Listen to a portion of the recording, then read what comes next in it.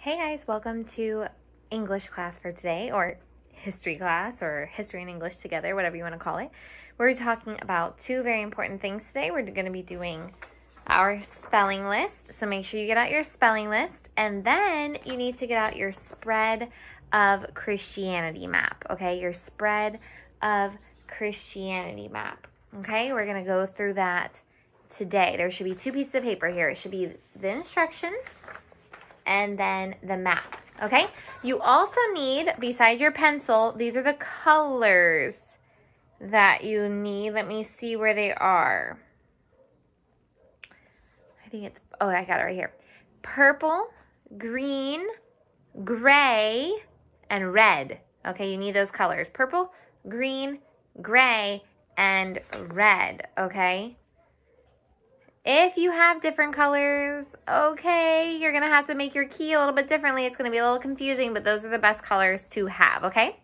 So the very first thing we're going to do today is your spelling list, and then focus in on our cool history lesson today, okay?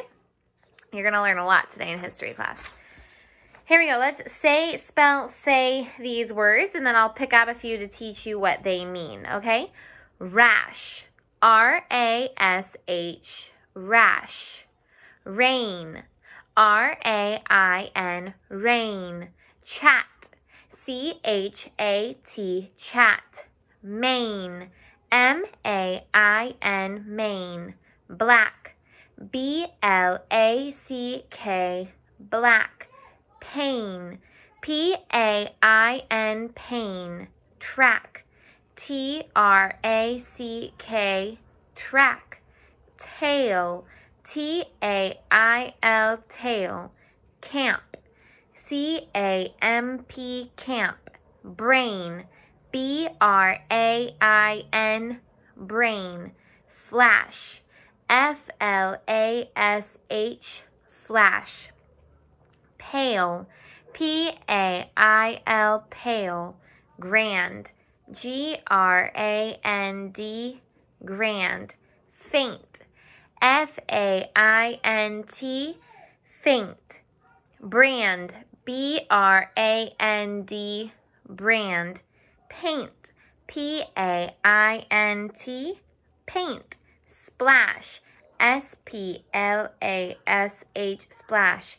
Chain, C-H-A-I-N, chain. Are you seeing what you're doing this week? You're learning, you're reviewing some short vowel A sounds, apple, right?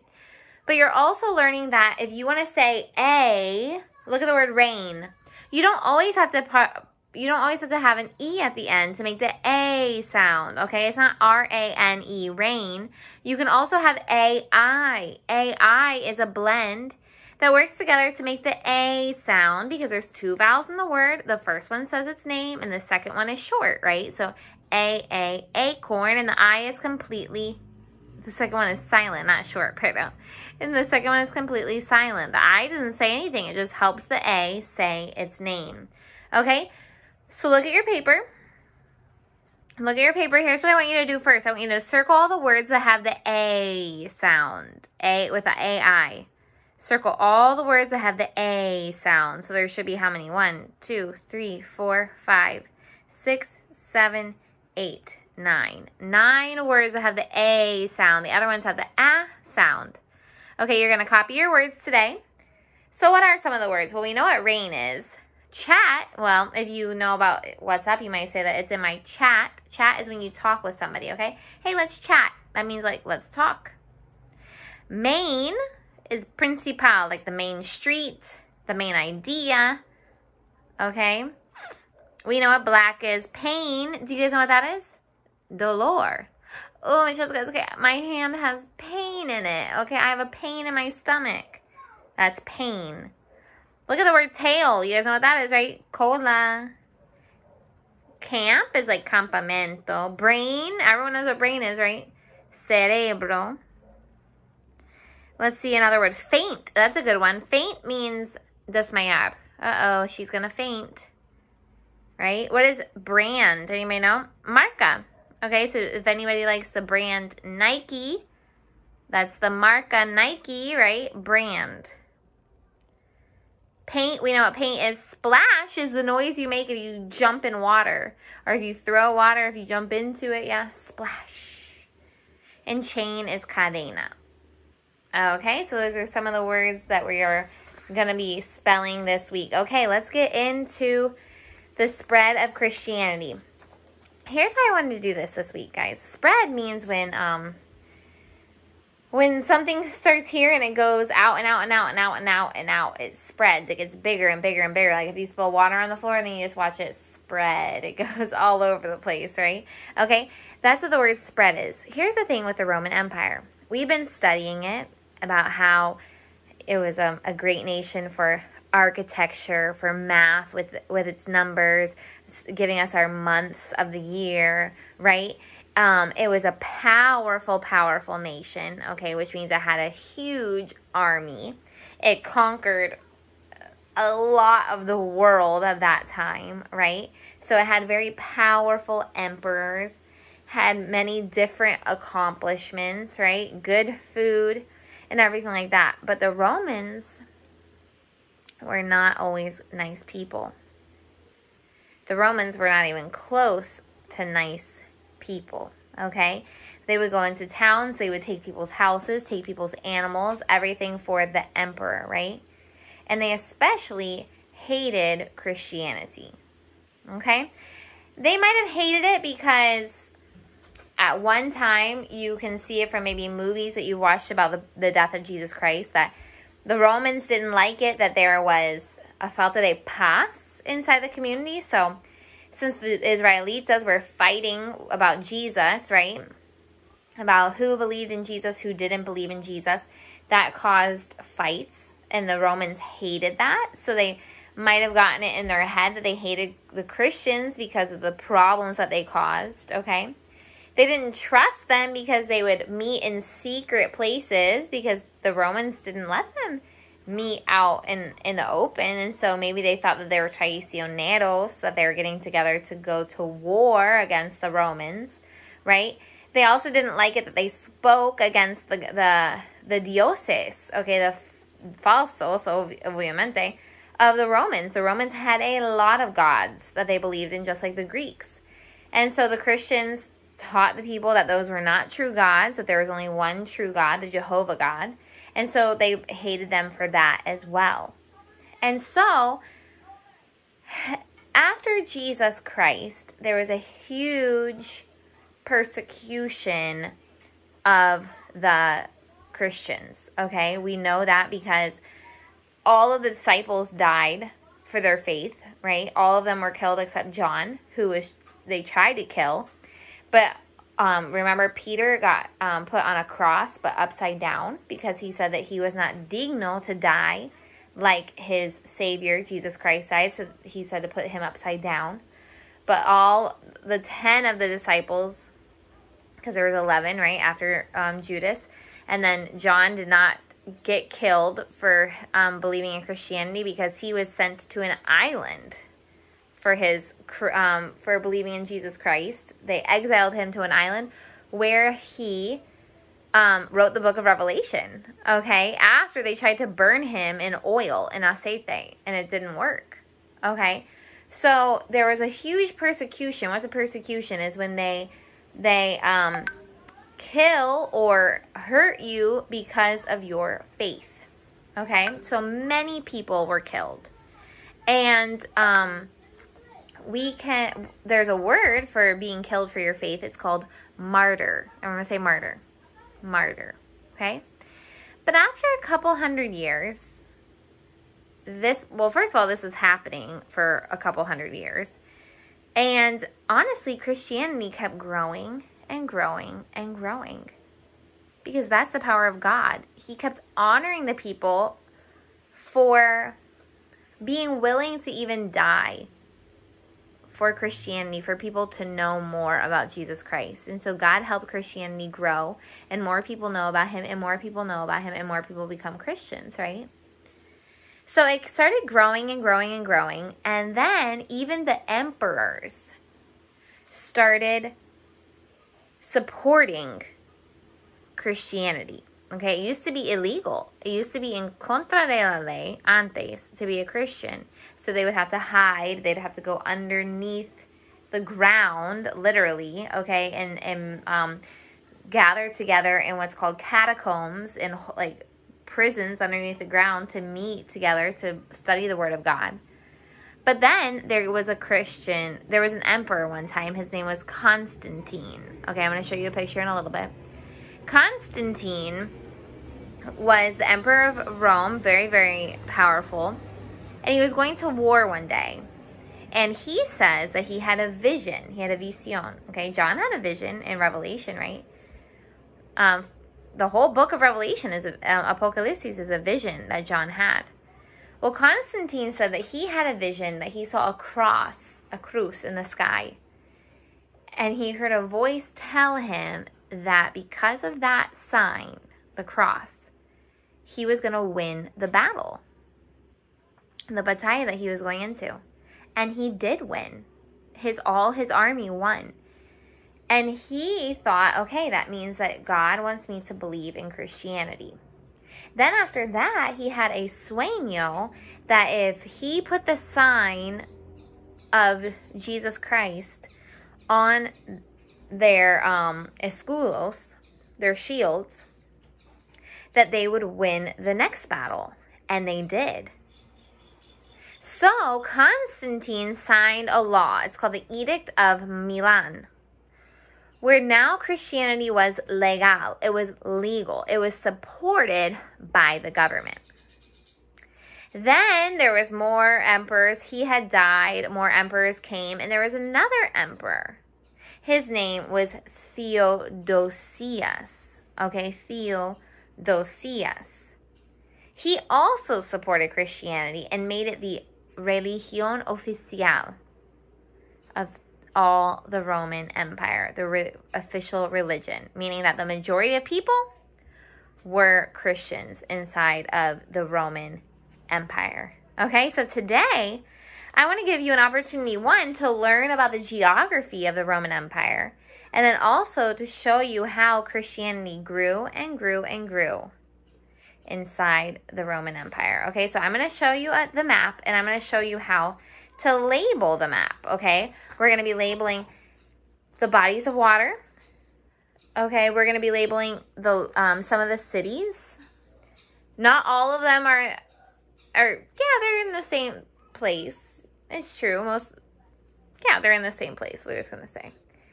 Number 3, you're going to find the boundary of the Roman Empire. Okay, exactly what did they control? And then you're going to see where Christianity was in certain years. Okay, so go ahead. We're going to do it. Take out your map. Make sure you have your colors. And I'll show you how to complete your map today. And then I'll help you answer the questions.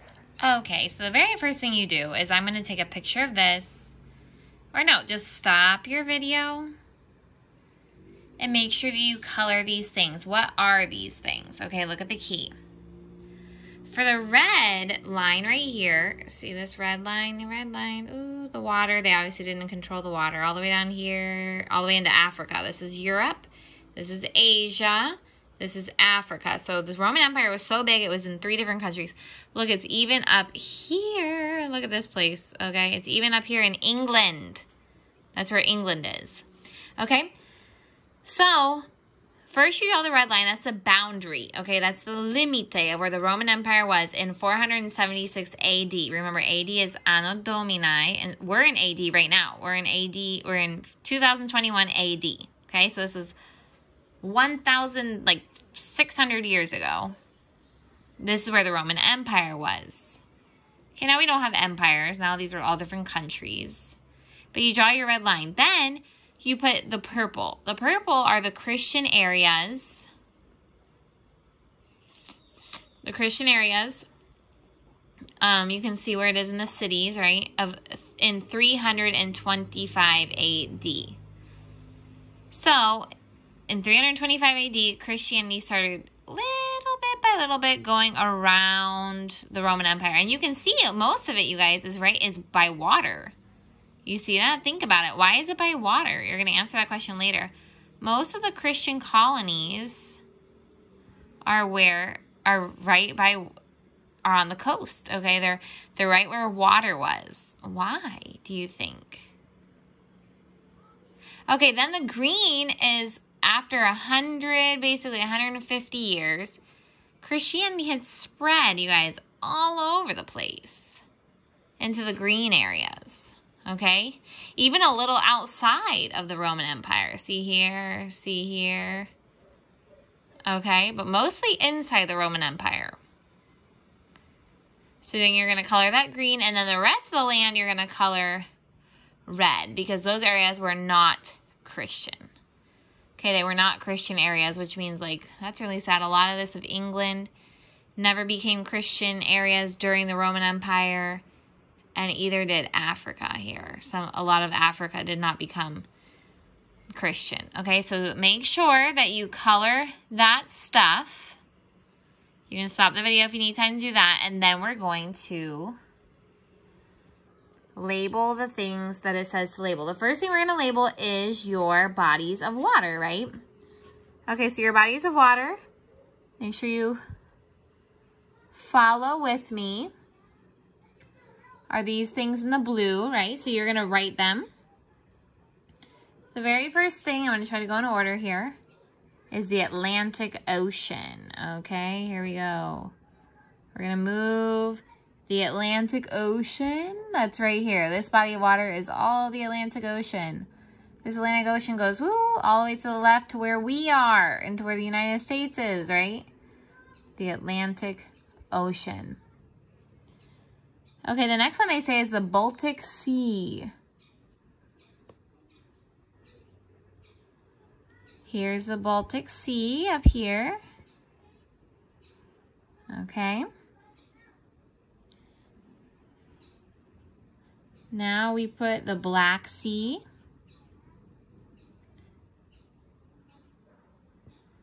The Black Sea and the Caspian Sea, you guys, is almost not even a sea. They call it a sea, a mar, because of the size. It's huge. But honestly, it's almost more like a lago, a lake. Because it's totally encerrado from water. It has water on all the sides. That's a lake. But because of the size, the tamaño of it, they call it a sea. Even though it has land all around it. Did I say water? Land. See how this is the Mediterranean Sea, and it goes to the ocean here. Okay, with the strait right here. But the Black Sea and the Caspian Sea has land all around it, so it's almost like a lake. See the Baltic Sea right here? It goes right out to the ocean. But not the Black Sea and the Caspian Sea. Okay, so there's the Caspian Sea. Sorry, I didn't name it when I brought it over. Okay, now the Mediterranean Sea, which we learned last time. So let me see, do you remember where it is? Oops, come on, you can do it. The Mediterranean, right here. I really want to go on a crucero in the Mediterranean, just saying. Okay, make sure are you repeating those words with me? Mediterranean, so you can learn them, right? Okay, next one, the North Sea. Which obviously that means we would suspect it's in the north, which it is, by the Baltic. Okay. Then we have the Persian Gulf. The Persian Gulf. That's down here. There we go. We have a Gulf by us. The Gulf of Mexico is on our side of the world.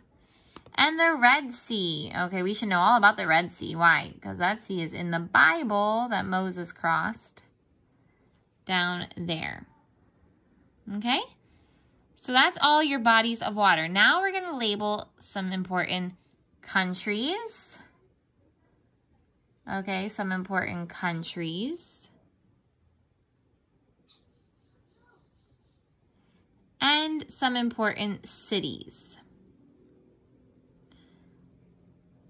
And even one continent. Okay, so here we go. The first one is Africa, right? Where is Africa? What continent is Africa? This one down here, you guys. This whole area right here is Africa. all the way to the Red Sea, and all the way up to the Mediterranean, and all the way over to the Atlantic, okay? Then we have Armenia. That was right here at this time. The next one is Britain. Oops, come on. There we go. Okay, the next one is Egypt. What continent is Egypt in? Britain is in Europe, but Egypt is in Africa. Right up there. Then you have Gaul.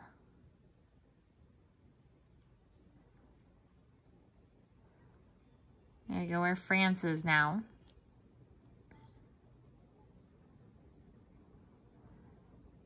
We have Germania. Which is like Alemania. Now called Germany. Now we have Spain. Where is Spain in our little... Oh, I don't see it. Oh, there they are. Okay, Spain. Right there. Hopefully you guys know that one, right? That's where your language came from. And Syria. Oops. Not a place I'd want to go. It has a lot of fighting. Here's Syria. Okay. Then we have Alexandria. Now this is one of the Alexandrias. There was a bazillion Alexandrias. This is the most famous one, most powerful one in Egypt. It has a huge library, a biblioteca. There were a lot of Alexandrias when the Greeks controlled this area. Because Alexander the Great was the one that controlled the Greeks. So he named like 20 different cities after himself. Antioch is up here in Syria. Athens, we know where Athens is, right guys? In Greece.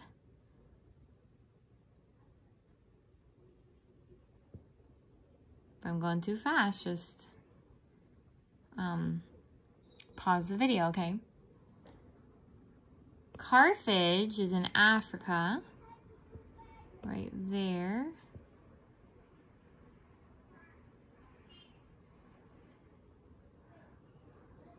Colossae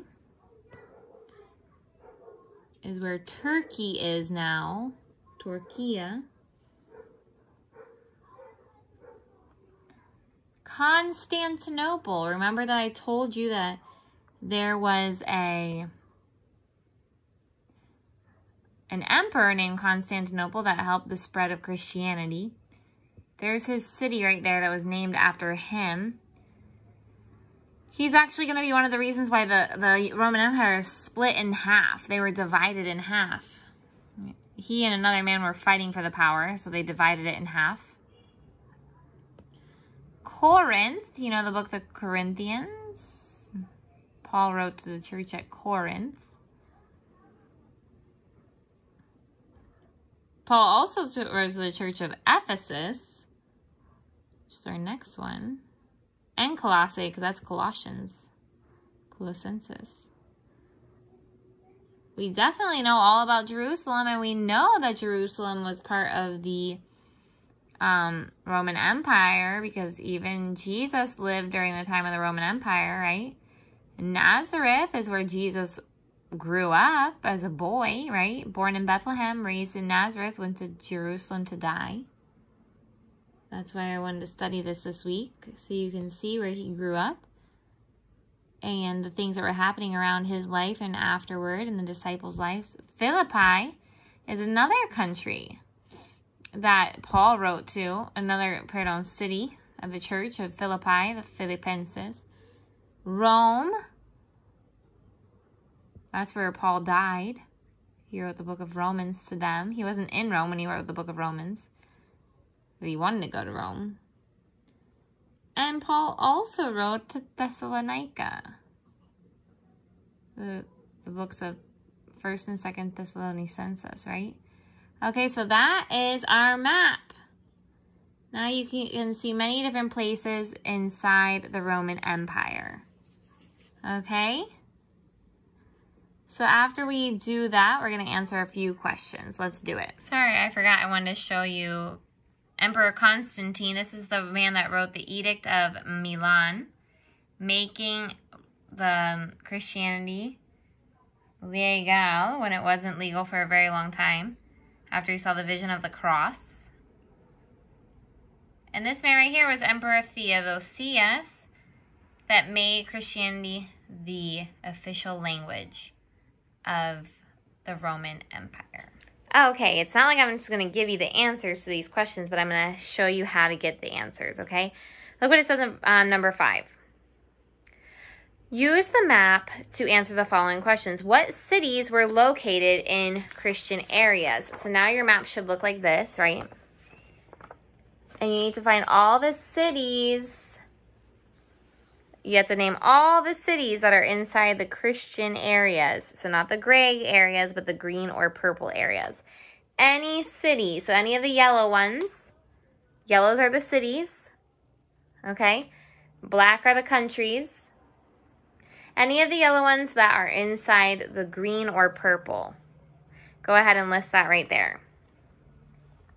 Now, I want you to answer this opinion question. I was talking to you about it. Why do you think most of the early Christian communities were located by waterways? Okay, why do you think that they were located by the water? Such a good question. I can't tell you the answer. Why do you think they were located by the water? Next one. Did the number of Christians increase or decrease? So that means aumentar or get smaller. I don't know what decrease is. Or get smaller, disminuir maybe. Between 325 AD and 476. So did it get bigger or did it get smaller, the number of Christians? Between 325 AD and 476 AD. And how do you know? How do you know if the cantidad got bigger or smaller?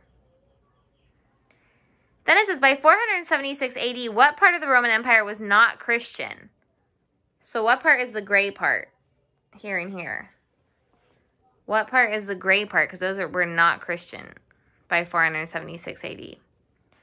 Then, what Roman Empire ended the persecution of Christians with the Edict of Milan? I told you that. Which really helped because, look, in 313 that happened, and then 13 years later, Christianity really started spreading. And what Roman emperor made Christianity the official religion of the empire? Ooh, good question. I told you that one too, so you got to write it down. Okay, guys, that's it for today. Oh, this is a fun class. I hope you guys enjoyed learning how Christianity went around the world, went around the Roman Empire. And this is how it happened around the world too, you guys. That there were disciples that helped it. Paul helped it. Then even emperors helped it. And then Christianity would go further and further and further to the United States, to Honduras, to all around the world. Because God was helping it go around the world like he did here in the Roman Empire.